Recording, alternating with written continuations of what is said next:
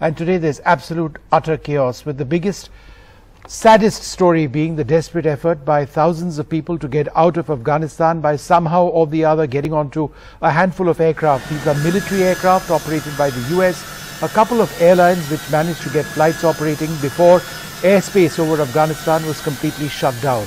But this plane actually took off, as did a couple of other C-17 transports, and people fell off to their deaths. There is video of them falling off these aircraft, and there is video and pictures of their dead bodies as well. This is the situation today inside the airport. Outside the airport, there was utter chaos. These images that you see on your screen now actually shows 2 people falling off, and 3 people fell off this particular aircraft.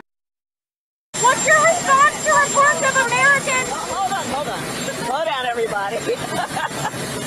Apparently several hundred of these evacuees on each of these American C-17 flights. Some reports by credible.